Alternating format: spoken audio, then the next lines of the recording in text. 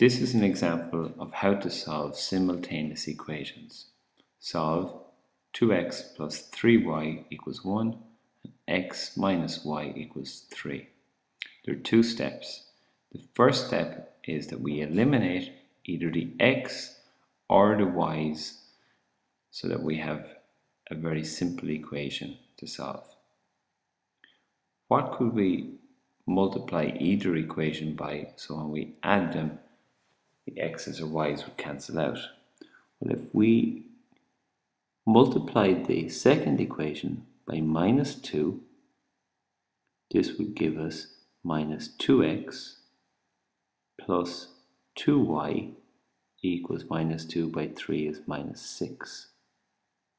And here we see if we add these two equations, 2x minus 2x is 0, they cancel out, which is what we wanted. We've eliminated the x's.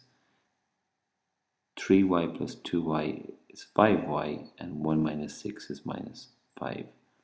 Dividing both sides by 5, we see that y equals minus 1. We're halfway there. We want the answer for y and for x that works. Step 2 is we substitute this answer, that y equals minus 1, into either of the original equations. Now, it doesn't matter which equation we use.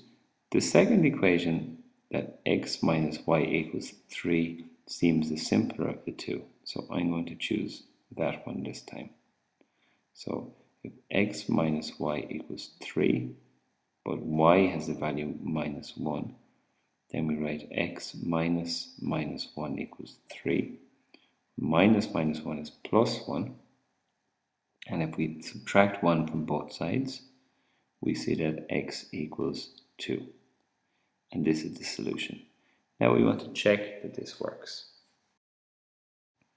So we substitute the x value 2 and the y value minus 1 into both of the original equations.